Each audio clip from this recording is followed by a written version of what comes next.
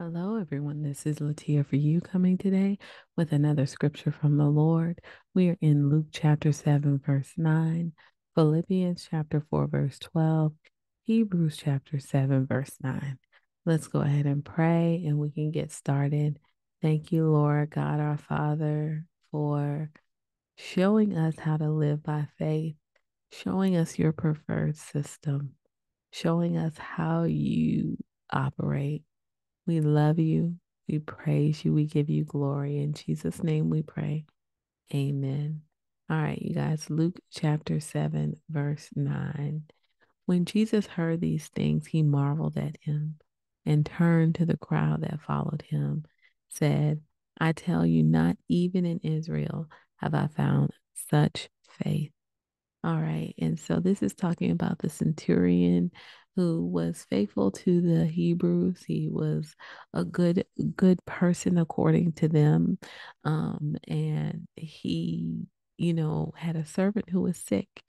And Christ was impressed by the centurion because the centurion had faith, right? He had first of all sent for Jesus to heal the servant. That was a step of faith. But then he sent more people to stop Christ and tell him that it was unnecessary for him to come under his household, and that he wasn't worthy to have him in his home. But he believed in Christ and he believed what he could do. So therefore, if he just spoke, he believed that the servant can be healed. And so the thing that Christ was saying was, it says, when he heard these things, he marveled at him.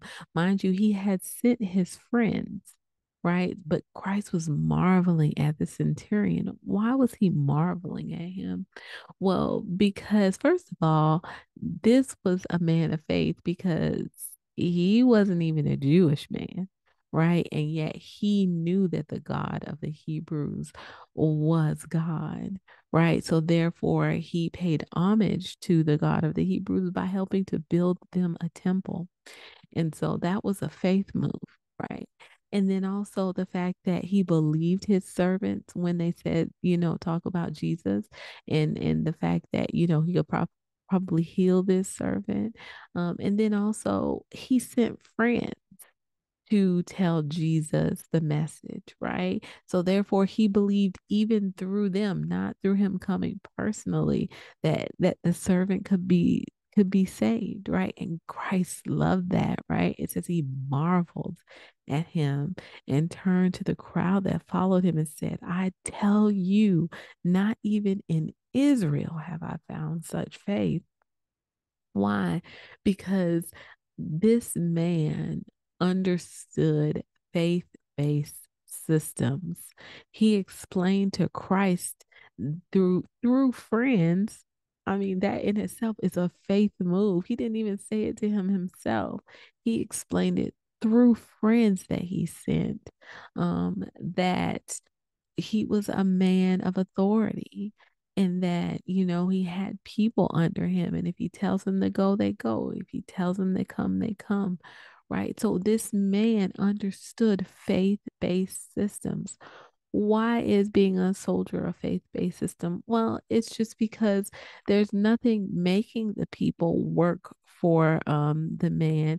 You have to believe in the authority of that man, right? If you believe in the authority of that man, you realize that power is behind that man, regardless of what you actually physically see, right? The physical appearance is not what dictates the authority of the man. It is the position and the power that's behind the man. And so this man understood that. This man understood that Christ had power and authority. He understood that Christ was a man of a faith-based system. And he knew that if he just asked and Christ approved and spoke of the thing, it was like a verbal order that it had to be done. Amen. And so we have to come to Christ by faith, right? It is by grace through faith that we receive our salvation. And Christ loves it when we come to him in faith. He loves it when we come to him believing that we are going to receive what it is that we're asking for, right? Believing in his ability. And so Christ marveled at him. It says, when Jesus heard these things, he marveled at him and turned to the crowd that followed him, said, I tell you, not even in Israel have I found such faith. So he is looking at this man's faith and he is impressed, right? And this man, was able to receive that healing for his servant. Why? Because he believed. He believed. It was simple as that. He believed. And so that's what God wants us to do in this hour. He wants us to believe in him and what he can do for us. All right. So the second scripture that the Lord gave me was Philippians chapter 4, verse 12. I know how to be brought low, and I know how to abound in any and every circumstance. I have learned the secret of facing plenty, hunger, abundance, and need. Right. And so this doesn't mean that we're not going to be brought low, right? This means that we know how to face being brought low. We know that all things work together through Christ who gives us strength, right? I mean, all things work together for the good of them that love the Lord and are called according to his purpose. You have to know that when you're brought low, he is going to be the one that lifts you up. He's going to be there with you. He's going to make a way for you. He's going to grant you favor even in your lowness, right? It says, and I know how to abound. We can be up on top. We don't have to always be on the bottom, but God is going to show us how to be on top and not let the top have us, right? And it says, in any and every circumstance, I have learned the secret of facing plenty and hunger, abundance, and need. So God is showing us how to receive, right? How to walk in different ways and still do it through him successfully, right? And by success, I mean with God's approval. And so verse 13 of Philippians 4 actually says how explains how you do this, right? It is I can do all things through Christ who gives me strength, right? And so it is through Christ that we are brought low. It is through Christ that we abound in any and every circumstance. I have learned the secret of facing plenty. That's through Christ. Hunger through Christ. Abundance through Christ, and need through Christ. He shows us how to live, right? And he shows us how to be people of faith. When Christ, it is the center of your life and you can do all things through him. That is a faith-based system, right? Why is it a faith-based system? Because Christ, you can't see him. Right? So you can't see him, but you know that he's going to be there for you as you're brought low. He's going to be there for you as you abound. He's going to be there for you in any and every circumstance, right? He's going to be there for you in facing plenty, hungry, abundance, and need, right? So you have to be people of faith, right? When you go through these circumstances, and God rewards that. God blesses that so abundantly. One example I have of that is that it was about 2 years ago I had gotten sick, right? I was like so sick. And I'm a person of faith. I don't believe in talking about being sick. So you're not going to hear me admit that I'm sick. I will be brought low, but I will not be speaking sickness. I will be speaking that I am well and that I'm fine. And so at this time, I live right now in another state. And during that time, I live where I live now. And so I live in another state than my family. And so most of my family. And so when I tell y'all I was so sick and I had two girls, two small girls at the time, and I still have two small girls, but and my husband, doing his best to do everything. And so I was so bad, you guys. And Christ was with me. Why? He had already made provision for me to be sick, right? I actually didn't even like realize that I was sick. And then like my mom came from out of town and I like sneezed in the car. I remember sneezing a couple times and I was like, I don't know what's wrong with my sinuses. I remember saying this to my mom as I'm picking her up from the airport. And you guys, I got so sick within like a day or two, and you weren't going to hear it coming from my mouth. My mom was looking like, girl, what is wrong with you? And my mom was here and she helped me with everything. She took care of me. She gave me soup. She makes this, orange and garlic and all this stuff soup. This thing tastes so good. And I remember like being so grateful because I was like so sick that I couldn't like really move around in bed. Right? Like I couldn't, I was in so much pain. And it was like the flu. I must have had the flu or something like that. And so I'm a person of faith. So I'm so grateful to Christ because just like this scripture talks about, it's not that you won't be brought low, it's that Christ is going to be with you and you can do all things. You can face all things. You can get through all things, right? It is a faith-based system. He's got a provision made for you when you're sick. He's got provision made for you when you're going through. It may not be what you want. You may just want a whole bunch of money to solve this problem or that problem, but he's going to be there for you. And this is a faith-based system. You have to know that all things work together for the good of them that love the Lord and are called according to his purpose. The fact that my mom was right there at that exact time coming into town when I was so sick to the point where my husband wouldn't have been able to work because he would have had to come home and take care of the girls. And it was just such a perfect come together in time. And I just feel like the coordination of the timing was just so great. And so I just knew that that was the Lord that had done this. He knew what I was about to go through and he had already made provision for it to happen, right? Not to stop it, but to allow it to happen and for me to be blessed even in it.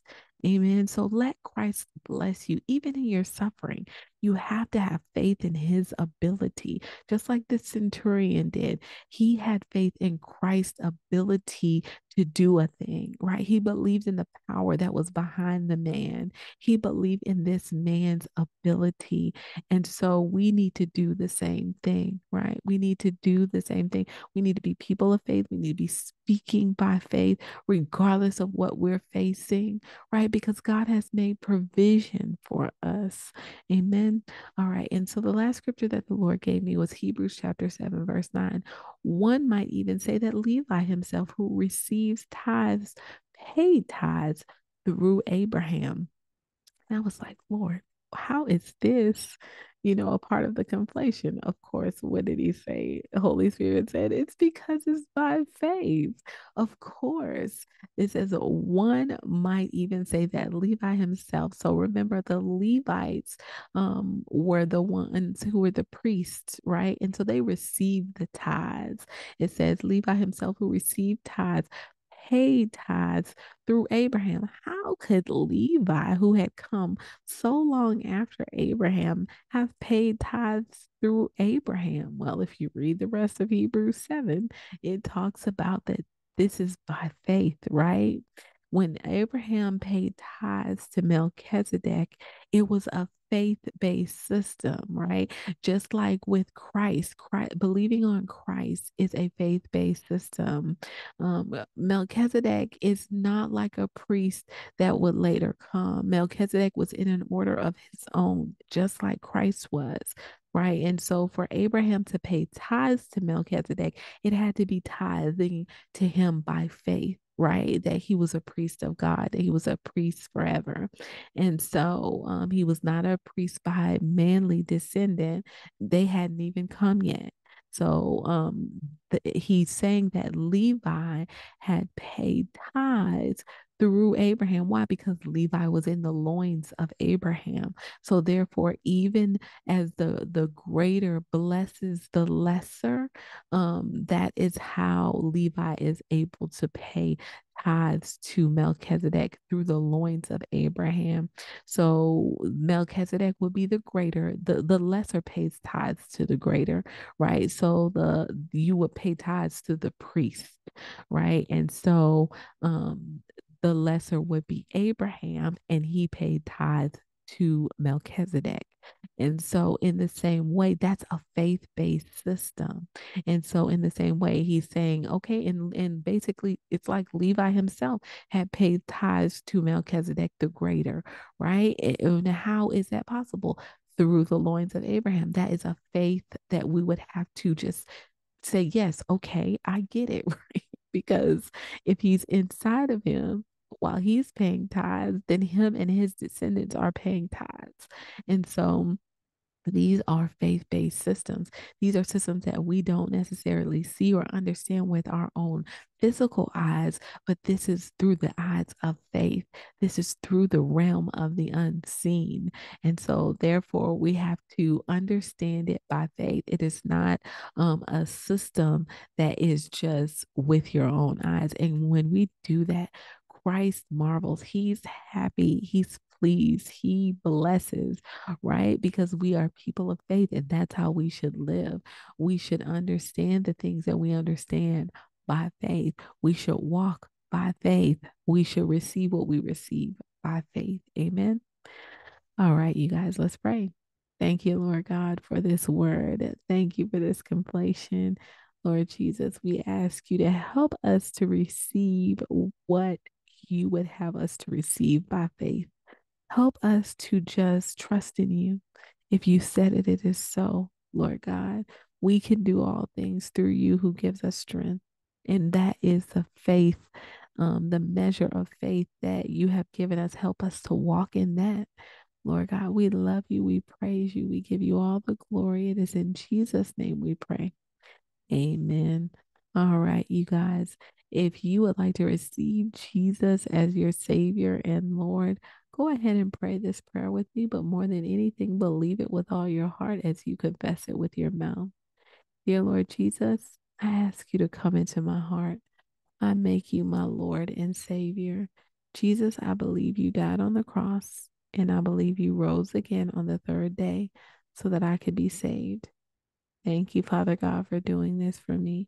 In Jesus' name I pray. Amen. All right, you guys. If you have prayed that prayer and you believe that prayer, then the Holy Spirit has come into you and sealed you until the day of redemption.